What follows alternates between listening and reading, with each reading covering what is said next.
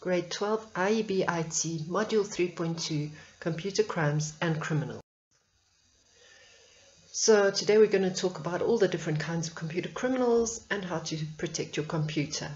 So a computer criminal is anyone who uses IT or ICT to commit a crime, and there are many types of criminals: hackers, crackers, virus authors, cyber gangs, and spammers. So a hacker, there are three types of hackers, ranging from the really bad ones to those who are actually trying to help people. So what they do, they use their IT skills or ICT skills to access computer systems and networks and information, but they do it illegally through a backdoor. They find some weakness in the system to exploit the system. Although some of them are just curious and they're trying to see how clever they are. The good white hat hackers are the good hackers, and often they're trying to protect a company or do some form of good by hacking. The bad hackers are the black hat hackers, and when they hack into a system, they are trying to do something malicious. But even the white hat hackers are actually committing a crime. Crackers, this is no longer a term that is actually in use, but they commit illegal activities like breaking passwords or gaining illegal access to systems, and they intend to do harm. For example, they'll steal or change data or corrupt data. A virus author, there's a picture on the right here of one that was wanted by the FBI, and these people write code so that the computer gets a virus or some other malware. And they're very clever because they can do a lot of harm this way.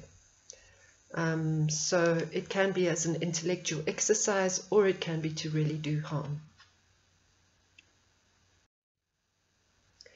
A cyber gang is a whole group of people, and they work together to commit some form of cyber crime. They may never even have met, and they're just working together through the internet. And the cybercrime is facilitated by their cooperation with each other.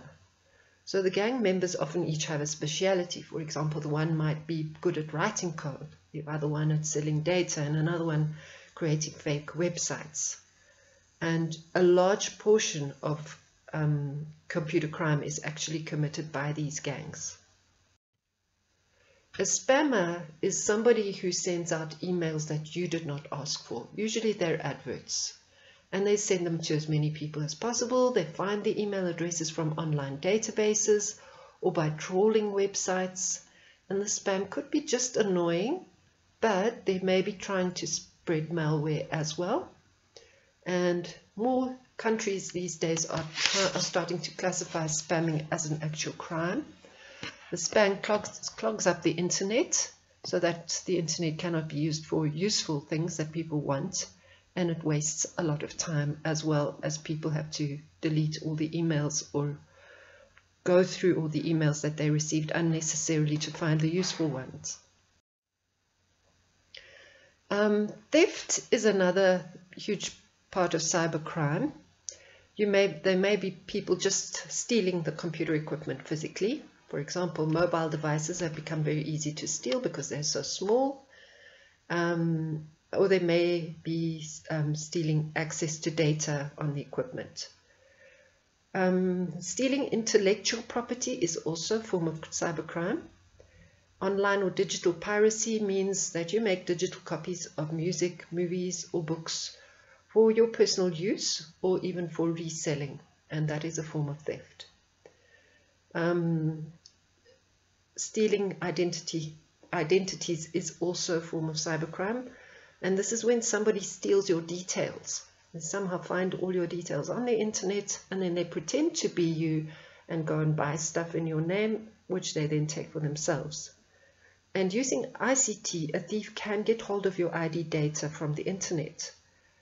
You may not realize that it's been taken because no physical document has been stolen, but next thing you'll see money coming off your account, and you wonder how that happened. So in internet-related fraud, somebody is lying to someone to get something. They'll maybe get your credit card details and use them, or you will see a website which tells you that there's a charity, and then you give a donation, but they keep the money for themselves. Or else you'll make a purchase online, but you never get the items. Or you see there's an amazing business investment website, and they'll take your money and your name, and then they disappear and you never get what you paid for. Or somebody may buy a car with credit obtained in your name. And these types of work from home and make millions promises are usually some type of pyramid scheme. So usually when something is too good to be true that you find on the internet, it usually is too good to be true, so don't trust it. The theft of money is another thing that criminals get up to. It could be direct, where the programmers are very clever and they're working for a bank, and there have been stories of people who the programmer transferred 0.0001 cent from every transaction into their account, and nobody noticed because that small amount of cents is unnoticeable on a transaction. But in the end, that person accumulated a lot of money into their own account. Fraud can also be performed.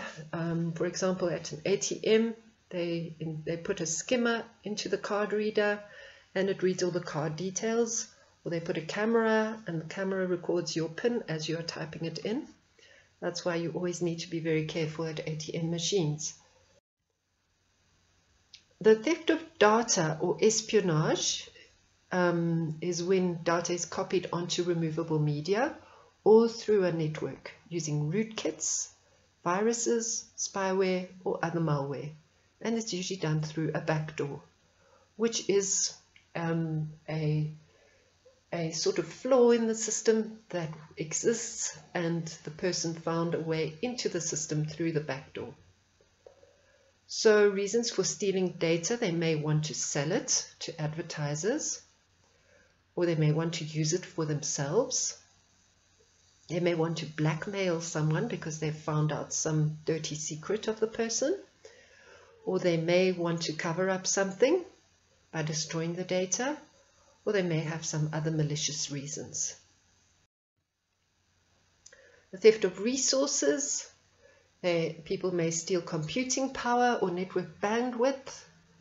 We'll talk about that on the next slide. Piggybacking is when your neighbor uses your internet connection without paying for it. They figure out what your password is, or you may have an old password or a bad password policy, like you just put your name as the password and they guess it.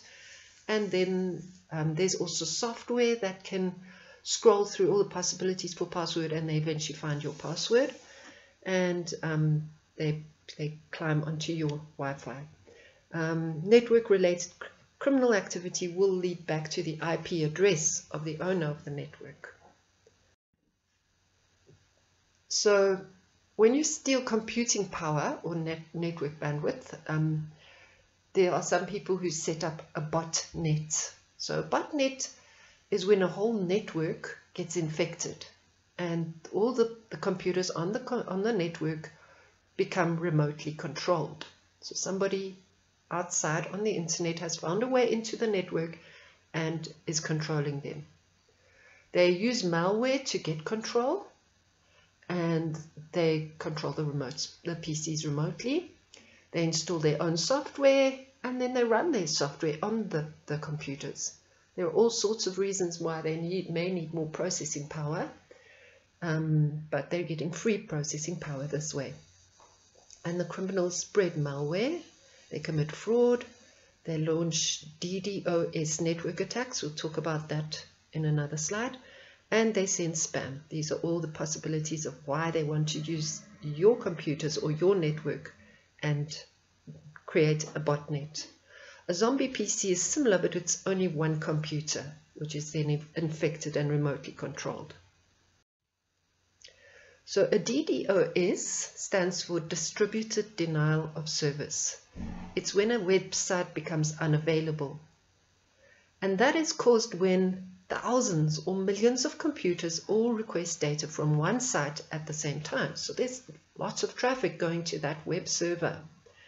And the web server is so busy dealing with all the traffic that it can't cope, and then the website becomes unavailable. This is called a DDoS. Another form of, I'm not sure if you call it a crime, but abuse and extortion, which the internet is used for, is cyberbullying.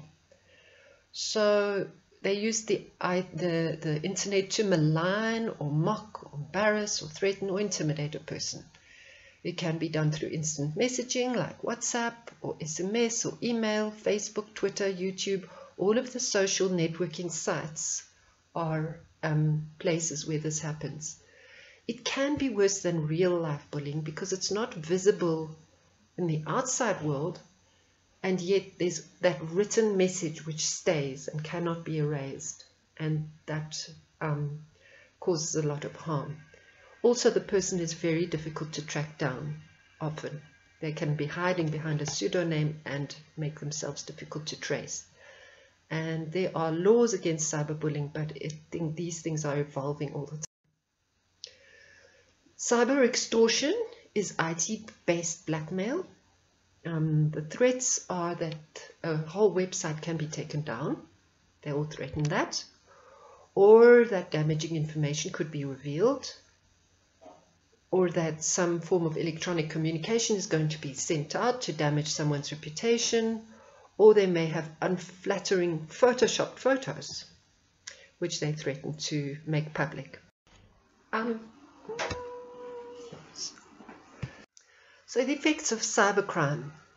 Individually, people may spend more on their cybersecurity because of the fear of being cyberbullied.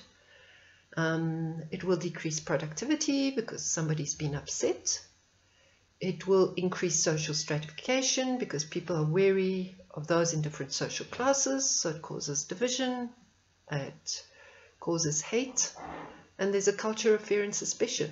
In the business world, there's a loss of revenue because of the need to protect from cybercrime, and there are damaged reputations.